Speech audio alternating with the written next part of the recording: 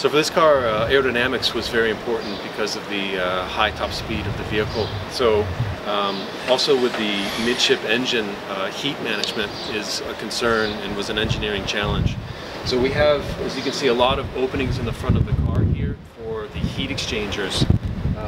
And of course, once the air goes into the car, we need to be able to get it back out. So these styling features on the top are actually very functional. These relieve air pressure underneath the bonnet. These actually create a lot of the downforce that we have at the front axle. Further back, these features here are actually venting the front wheel wells, again adding to front downforce. We've got some smaller features here. We have this kind of wake gate that's helping to stabilize the air coming off the front tire, keep it tight against the side of the car as it goes back and then into this the gill area here. So inside here is the intercoolers for the engine, but also there's two more features underneath our flying buttress.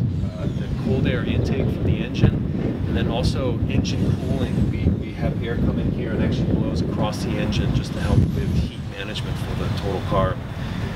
Further back then, we've got a slit here that we're also having air come in over the engine. So the air that comes into the intercooler in the gill slit here actually exits through the back of the car. These are obvious air exits back here and back here, but this slit vent is also very important to get the air out of the wheel well area.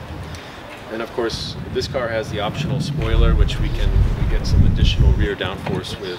This is actually a very functional part of the handling of the car.